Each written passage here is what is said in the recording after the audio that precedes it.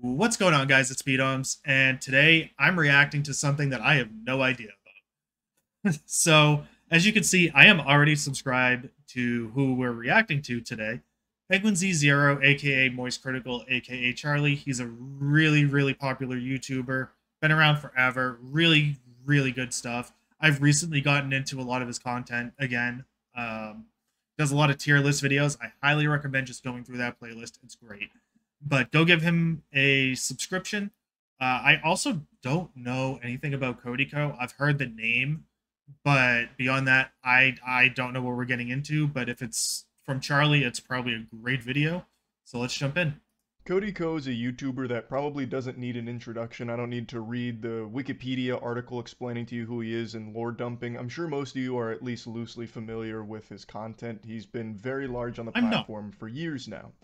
And recently, some disturbing allegations have come out against him. Now, the Oh, allegations against him aren't exactly brand new. They're not, fresh off the battle bus, hot drop in here out of nowhere. They've actually existed for a little while now, but never actually received a lot of coverage or a lot of attention. Kind of just been sidelined with people not knowing about it or not talking about it until yesterday when another YouTuber named D'Angelo Wallace gave some amazing coverage breaking down the entire situation here and going over everything that codyko is accused of. Someone has been alleging for years now that you, one of the largest commentary creators on YouTube, knowingly committed a crime against her when she was a minor. But YouTubers and oh, viewers alike are ignoring and discrediting these allegations solely because the person making them happens to be an unlikable woman online, Tana Mojo. Yikes. Yeah, that's some pretty awful shit right there. That's a huge allegation that actually has a lot of evidence backing it up, which D'Angelo Wallace covers in great detail in this video. It's okay. not some imaginary nothing burger that someone squeaked out between their butt cheeks to try and ruin codyko. It's a serious accusation that appears to have a lot of evidence about it. That's what's great about Moist Critical is the way he describes things is just it's beautiful. It's so hard to even like fathom how he comes up with some of these things, but they're great. I'm not here to accuse you of committing a crime in this video because I can't do that based on someone else's allegations. Nobody can definitively take these allegations as proof, but at the same time, they should still be looked at and not treated as an open secret and swept under the rug like you've That's been very doing for fair. so many years now. I think that's a great point. Even though these are It still is. allegations with nothing that's been proven, since there is so much supporting evidence around the claims, it definitely is something that needs to be examined thoroughly because it is a huge deal.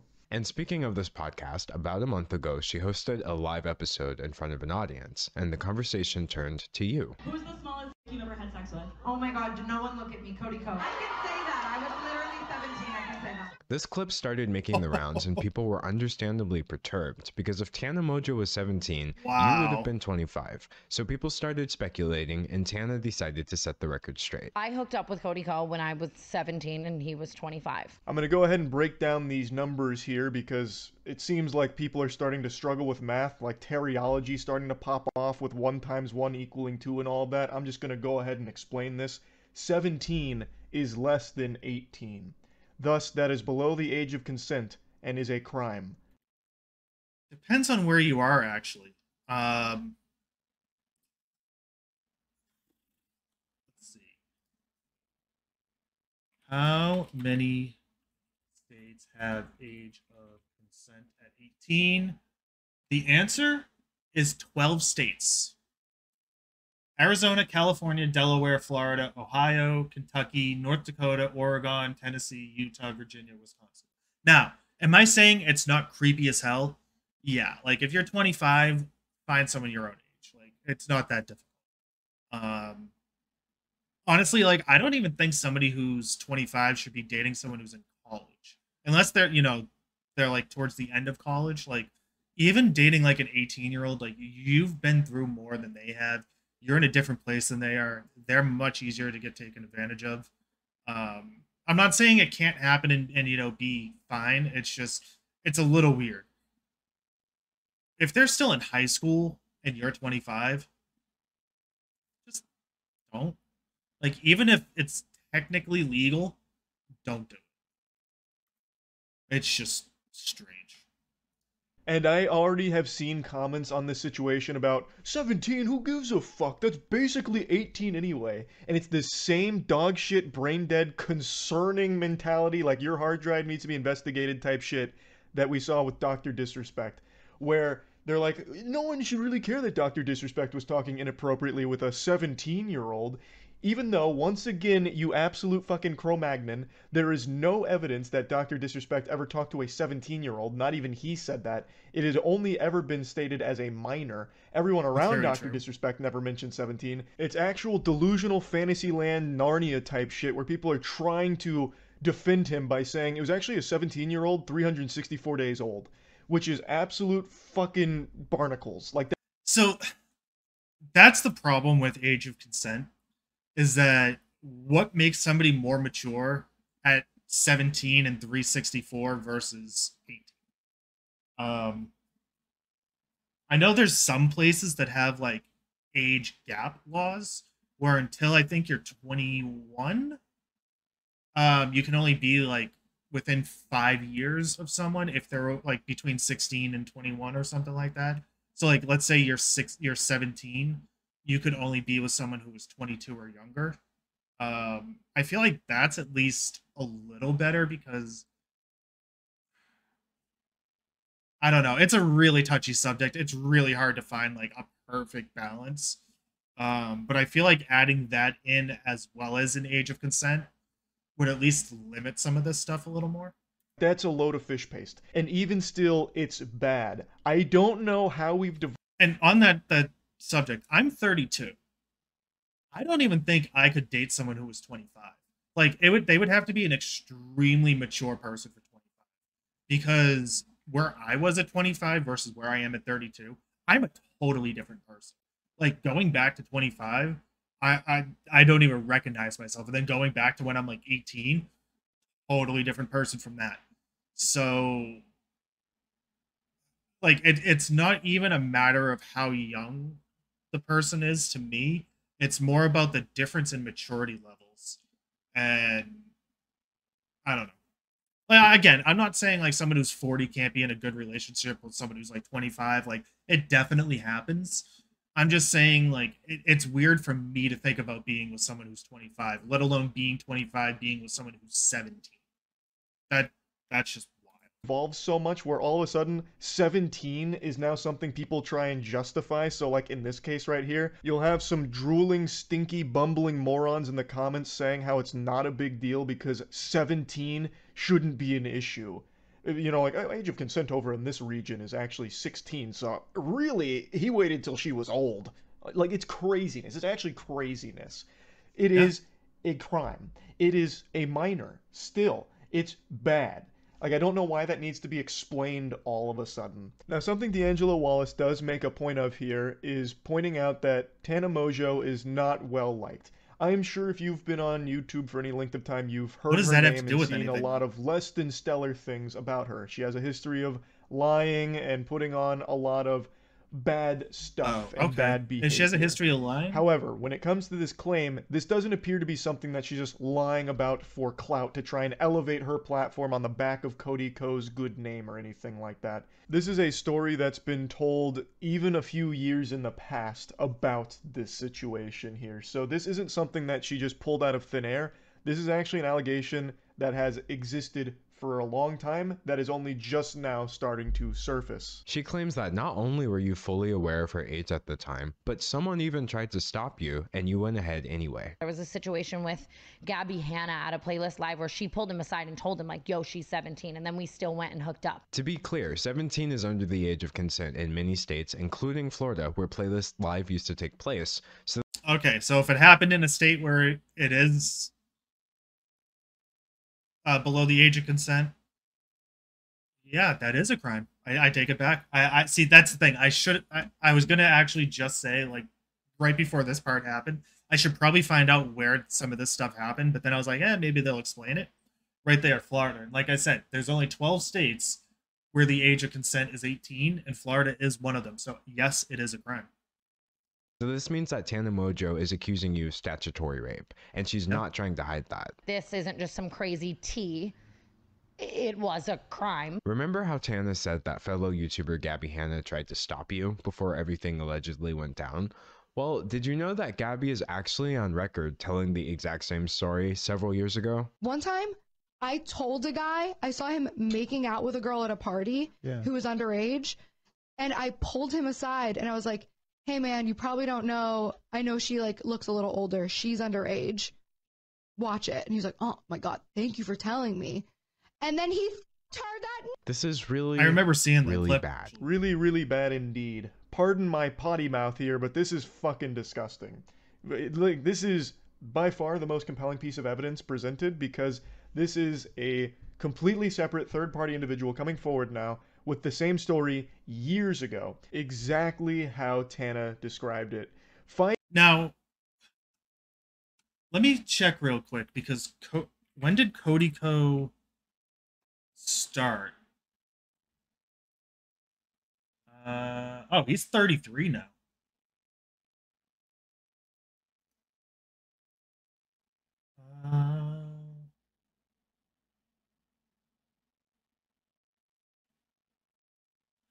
Oh, he started on Vine. So wait, if he was 25 then and now he's 33, that would have happened 8 years ago?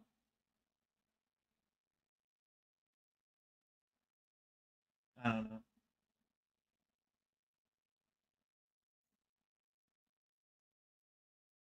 (2012 to 2016). All right, so yeah, he was still an online influencer.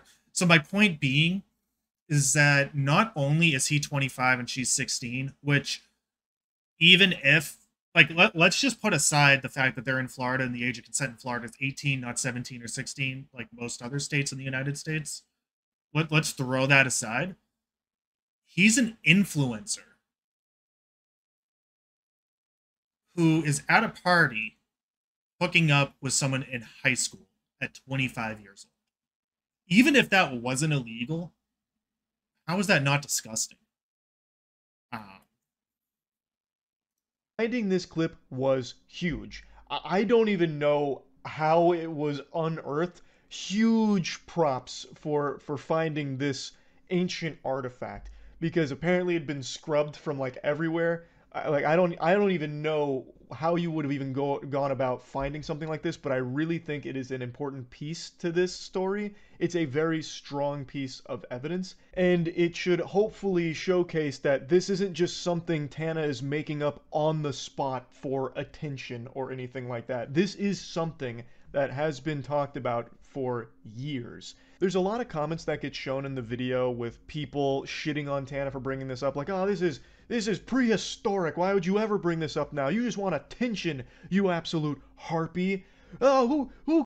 Or she's older now, she's more mature, and she realizes that this isn't something to just let it go.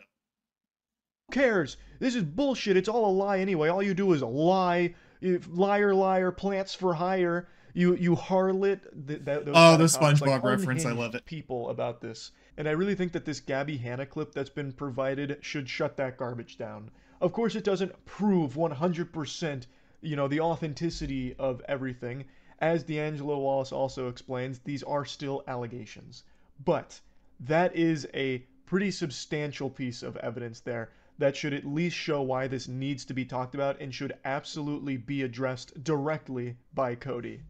People make accusations all the time, specifically regarding things that are very difficult to prove or disprove, unfortunate as that may be. But when somebody makes an allegation and they say they have a witness, and that witness can be found telling the exact same story years before any of this came out, that's not something I can just ignore. In a situation that cannot be proven, corroboration by a third party goes a long way. I'm not accusing you of committing a crime, but even if what Tana says is false, your silence is still grossly incompetent at best. It really is a pretty bad strategy here. This isn't something John Madden would draw up in the playbook.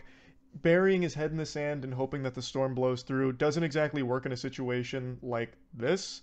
I mean, I guess it has up till this point, since so few people were aware of it, But now that it's being talked about more and more, Yeah. I do think that he's going to need to come forward about all of it. Yeah, see, that's the thing. Like, you can stay quiet when people don't know about something, but once they know about it, you have to say something.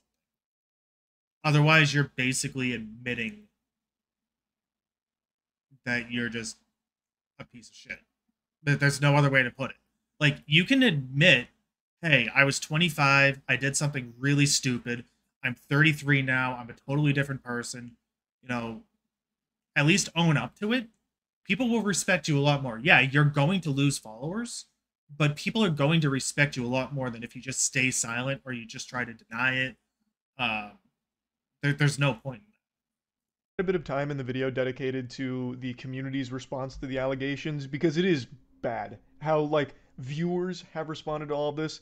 Basically, and it is a good point that D'Angelo Wallace made, because Tana Mongeau is widely disliked by the broader YouTube audience. When she was the one putting these claims out there, people attacked her, like dogpiled her. Well, of course, for saying things like this. Like, they jumped on her like she had just, you know, killed a puppy in front of them. Like, people look what happened to Johnny Depp in the worst possible way with these allegations. And Tana made a really good point where she said if this was any other YouTuber she was talking about, one that wasn't as highly regarded as Cody, the response would be completely different, where she'd be getting sympathetic messages and support for coming forward with her experience. But because it's Cody, it's been a biblical smackdown in the comments against her, which is just like a crazy response to something like this. I mean, there were some lunatics there, like genuinely hateful people saying like the most misogynistic shit you could find in the comment section about this because she dared come forward with her experience and talk about that situation. Now, again, yes, they are allegations. Nothing has been proven, but there is a lot of evidence here that should at the very least get a response from codyko about all of this. It's not even a lot of evidence. It's literally one piece of evidence. It's the fact that who was it? Gabby. What I have memory issues, so forgive me. Whoever it was that was at that party, she talked about it 2 years before it came out, and it was like a hidden away clip that like hasn't really been looked at much since then. And then somebody else comes out with an allegation that matches up with her story exactly. That's pretty compelling, honestly. You don't need a lot of evidence if you have that. And it's not like he's not aware of what's happening. Might not hold up in a court of law, video, but he is seemingly censoring his YouTube comment section. And now you're choosing censorship. On your Wow. YouTube channel, where you've been pumping out content nearly every day now, I couldn't find a single comment on your last video about this situation. Not even one. Comparing that to the comment section on your Instagram, where every single comment I saw was about this, it's clear that you're heavily censoring your audience on YouTube. I actually that's something I would never do. Like, I don't get the point of it. All it does is make you look even worse. This myself, because this is a Lego build that you can follow along with at home. I went to his latest upload and clicked newest in the comment section, because surely you'd see some now after this is being blown up into a huge story. But even when filtering on his newest upload by newest comments, I still only found a couple of comments that referenced this. So it really does seem like it's being heavily censored in the YouTube comments. Because with how big the story is, you would expect a lot of them, especially when you look at his Instagram. But somehow, nothing on YouTube? Yeah, that's very suspicious. That definitely smells like he is censoring the comments there. So it's not like he doesn't know what's going on here. Tana also said that he had reached out at some point kind of about this, saying like, are we good? So it's not something that he's just unaware of, and that's why he hasn't addressed it. D'Angelo Wallace also points out how he's responded to things in the past, like he paywalled an apology for like an old clip that surfaced where he was using a slur. So he's talking about like the history of responding poorly to situations that Cody finds himself in, and then he brought up this, which I'd never heard of. Not many people know that you've already lost fans over an eerily similar topic. You used to frequently feature and promote your college friend Colby Leachman in your videos, until it came out that during your school days, Leachman's university put him on probation for, as a United States District Judge would later put it, the non-consensual videotaping of a sex act with another student, showing the video to other people, lying to the police about the video, and behaving horribly to that individual and at least one other woman. To make matters worse, the woman in the video also alleged that Leachman drugged her before the recording and that she hadn't actually consented to anything at all. You had this man in your videos. You were telling us to follow him on Instagram, and at some point you did wise up, so he's no longer part of your content, but he still seems like he's very much a part of your friend group. From the continued hangout since then to inviting him to your wedding just last year, people are under the impression that you're best friends with someone who, at best, committed an illegal sex act and at worst is an alleged rapist. And no matter how many times people rediscover this information over the years, you refuse to say anything at all. That's horrible. Yeah, that says all you need to know about someone. If they're going to continue being friends with someone like that, like, and the fact that it was more than one person drugged them, like, there's a lot there. What pisses me off the most is that there's so many good people out there that should be getting recognition and don't. And then there's assholes like this that have millions of followers and people love them. I don't get it. Is baffling to me. Like, it's one thing to be friends with someone who turns out to be a monster. But once you learn that they're a monster, everyone's done that. That's where it should stop. I've said this before. So, I have a quick story here. I was friends with someone who I became really good friends with his girlfriend as well. I was going through a really bad period. She was going through a really bad period. They had broken up. Okay. He told me that I should go out with her. Okay. So he was fine with it. Like, he thought he even said when they were dating that we should have been dating because we were more alike than them two were. So, like, he was fine with it. So we started dating. Then he tells me, after we've had this conversation, that he was going to do whatever he wanted with her, whether either one of me or her liked it or not. And the moment those words came out of his mouth, we were never friends again. So, yeah, you have to surround yourself with good people, especially when you're an influencer. If my best friend Matt turned out to have like a secret double life, a Jekyll and Hyde situation where Matt goes out there and he does something truly heinous, I would cut them out of my life. I wouldn't be able to go forward being friends with someone like that. Giving him a fist bump saying, hey, we're still bubble buddies, bro. Like, I couldn't do that. So it's so weird to me that Cody can, and when people have talked about it in the past, apparently Cody has just ignored it. That is very, very odd. Now, if somebody does one bad thing and you say, look, I get they did a bad thing, I believe in second chances, that's understandable. But when you just stay quiet, when you try to hide the fact that it happened, all that stuff, that shows a lot about your character. I haven't seen a single channel over 1 million subscribers do so much as acknowledge that this situation exists. And I'm not talking about channels that never would have discussed something like this either. I mean the same channels that were rightfully calling out people like Dr. Disrespect for texting a minor, which are the same channels that are now completely ignoring a scenario with an even bigger creator being accused of doing something much worse. D'Angelo Wallace makes a point a couple times in this video about the silence on this subject being staggering, considering in the YouTube ecosystem there's tons of commentary channels that'll cover a wide variety of topics, sometimes rumors that aren't nearly this serious, like a 2-part docuseries on that time Markiplier allegedly pooped without peeing. Or, in my case, I'll make a whole rant going over how aliens probably aren't visiting us via theoretical warp drives to haunt our boners.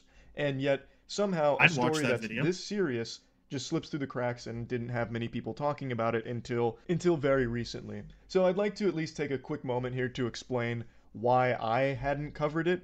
Now, I did hear the whispers about this codyko allegation about a week ago now, where someone in stream chat had mentioned, hey, have you heard what codyko apparently did with Tana Mojo?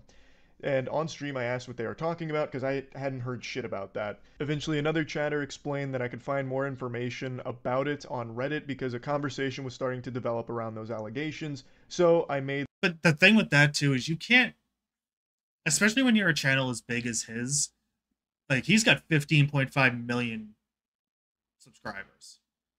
He can't listen to everything that people say, because if he just made a video off of something that somebody said in a comment and then it turned out to be wrong, now he's liable. So I understand why he hasn't talked about it yet. Made like a note of it and then went to bed. The following day, I got home pretty late and then went to follow up on things from the previous night. Because sometimes during stream, I'll make like tabs about what people are telling me to look up. I don't do react content on stream or anything anymore, so if it's like a video that people are recommending to check out to get caught up on something or whatever, I'll make a tab for that video and then watch it when I get back to the following day. And when it came to the codyko thing with the Reddit post, by the time I got to it, it was deleted. So I kind of assumed that maybe the claims were just baloney, and I didn't see a whole lot of chatter about it. I saw a couple of tweets that loosely talked around it. I haven't heard about it at all. And so I just didn't look into it deeper than that. I'm not as tapped in. I recognize now that that was a mistake, so I'm sorry for that. But I just didn't find a lot of information at the time until, of course, last night when D'Angelo Wallace posted the video covering all of this. So I know the speculation has been made that the reason people aren't talking about the codyko situation is because he's a channel that a lot of people respect and is friends with a lot of the community. So no one wants to speak out against their friend or a channel that they respect so much, thus they're trying to help, bury it or not let it, erupt into the mainstream. Well, the other thing too is it's not just that they don't want to talk against their friend. They don't want to remind people that they're associated with it. A lot of them. They're kind of doing the same thing that codyko did with his friend, only they're probably just going to distance themselves. So, which I don't think that's the right approach. I think you should be talking about it. For me, that wasn't the case. When I went looking for the info after that stream, I didn't find anything, and I didn't do a big enough dive on it to access it, so I just kind of stopped looking, which again was a mistake, clearly. I've talked about codyko's content in the past. I've liked his content. I respected him as a content creator, but I'd never say that we were friends or anything. I went on his podcast one time, and I think we only ever talked in Twitter DMs once as well. We weren't exactly like inseparable friends, the best of pals and buddies or anything. Like, I imagine if we walked by each other in a crowded mall, we'd do one of these to each other, and that'd probably be the end of it. This isn't some kind of story that I was avoiding or anything like that. I just truly didn't do enough digging on it because, as D'Angelo Wallace does mention, this story has been pretty successfully buried for the most part, where a lot of people just weren't aware of it, and I didn't do due diligence to become aware of it. But luckily, D'Angelo Wallace did, and created this great video going over all of it. So I wanted to talk about this because obviously it's a very serious situation. codyko absolutely should come forward to explain all of it, and if there is another side to this story, tell it. If it's wrong, set the record straight. It's a very upsetting story here that at the very least needs to be addressed by Cody publicly. This can't be another paywalled apology situation or anything like that. This should definitely be something that he comes forward and actually talks about. So yeah, that's really about it. So yeah. Yeah, like I said, even if he acknowledges that it happened and owns up to it, that is so much better than ignoring it happened, deleting comments. Like, all you're doing is showing that you haven't changed, you haven't grown as a person. So at this point, an apology probably isn't going to do anything. Addressing it probably isn't going to really help him. The only thing that's going to happen is more and more people, now that the story's out, are going to be jumping on it, and it's unfortunate. It's unfortunate that it's taken this long to get a response, but it is what it is. Yeah, that was a different kind of video. I don't normally react to these sorts of things, but I did today. If you enjoyed that video, throw me a subscription, throw Charlie a subscription. Link will be in the description below for this video if you want to go back and watch it, or you just want to go over and follow. Like I said, he does some great stuff with like his milk tier lists and things, so highly recommend it. Hope you guys enjoyed. Catch you on the next one.